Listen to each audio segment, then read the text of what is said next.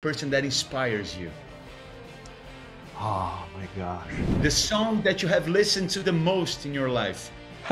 Your favorite line as Dr. Robotnik.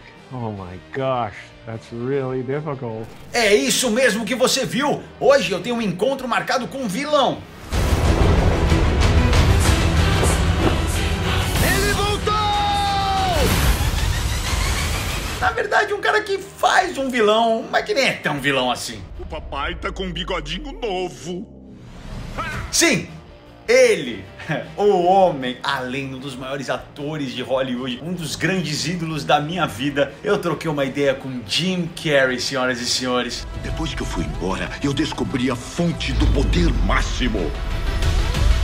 Vocês têm noção? Vocês têm noção? Eu vou ter que me segurar para não virar o fã maluco. Calma, Marcos. Ô Marcos, respira Marcos. Como vocês viram, o Jim Carrey tá de volta no papel do Dr. Robotnik no Sonic 2, o filme, que estreia no dia 7 de abril nos cinemas. Dessa vez ele tá carecola, tá na mó bigodeira, tá ainda mais parecido com o personagem original, vocês repararam? E ó, já aviso uma coisa, agora a aventura é ainda maior. E olha quem chegou pra dar aquela somada boa.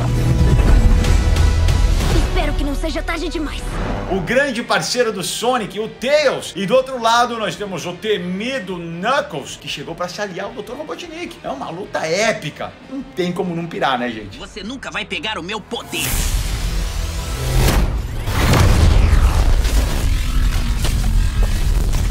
Parece que eu preciso do seu poder. E já que o Sonic é a criatura mais veloz do universo, nada melhor do que fazer o Jim Carrey acelerar a mente, mais ainda no nosso questionário Mionzera. Como será que ele vai sair? Como é que eu vou me sair? Vai ser uma entrevista, mas eu acho que quem vai falar sou eu. It's Marcos Mion, I'm from Brazil. Oh, Marcos. Man.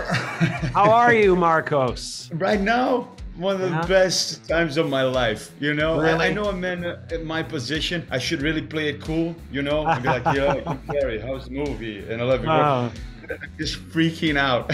Oh, that's one of the advantages of living a long time in this business is I have people of every age who come up to me and say like, wow, there was something special there and it was a good part of my life. So I'm very, very lucky. I am the lucky guy today. No, you can bet on that. Fiquei até arrepiado. We're going to talk about Sonic. I'm going to talk about your movies. Don't worry. But I mean, it's been a lifetime for an opportunity to talk to you, even if for a minute. I'm very proud of you. I feel very proud of you. We don't know each other, but you've been an inspiration from me. When I was a teenager, you were my comic relief. You were the guy that I would turn to for good laughs. I knew all your faces, your lines. Now that I'm a father, I'm a person that has a very important position in Brazilian entertainment. I am very inspired by all your interviews. The way you grew up and you matured, you became such a wise man. And the same way that I had you as an inspiration when I was a teenager for all the goofiness and the craziness, now I have you an inspiration for the way that you think, your values, how you stand for what you believe in, your faith. So congratulations, man. You really make it worth for the oxygen that you use in this earth. Thank you so much. I really appreciate that. I've always had a conscience about what I do as far as, you know, the movies I choose and try to tell stories and even be provocative in ways that aren't blatantly violent or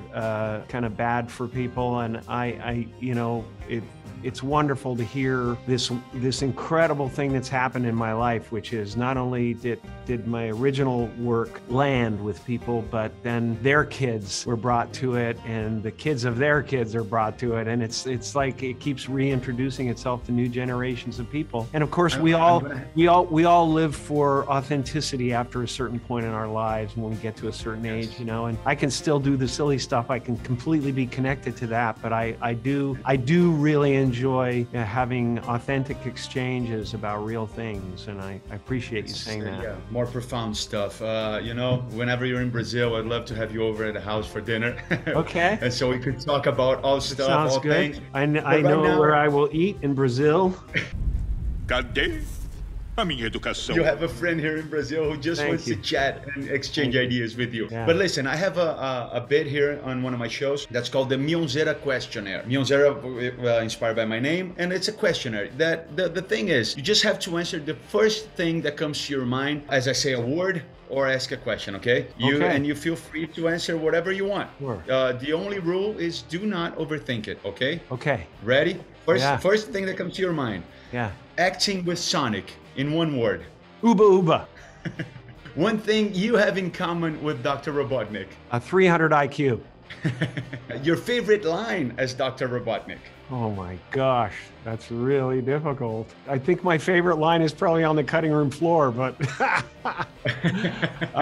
my favorite line was, it was not a line, it was a word. It was pneumono-ultramicroscopic silicovolcanoconiosis.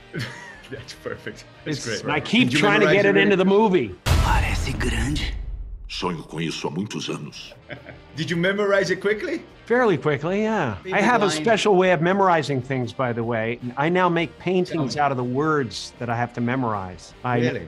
Yes, I actually make actual paintings out, figurative paintings out of the words from scenes. Like I have a painting that's 6 feet tall called Scene 42. And it's the scene in the Mean Bean Coffee House where I talk about taking over the world. And I had to memorize a lot of lines. So I just made a painting out of it. I just literally write the lines over and over again until I remember them. And That's crazy. A favorite word? Favorite word? Yeah. Chowder. A word that you hate? I don't hate words. That's good. That's okay. A reason to be proud?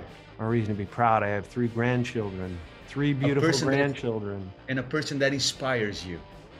Oh my gosh. That's a little deep. Buddha. Buddha, that's great. Buddha. The song that you have listened to the most in your life? I listen to Gregorian chants. Really?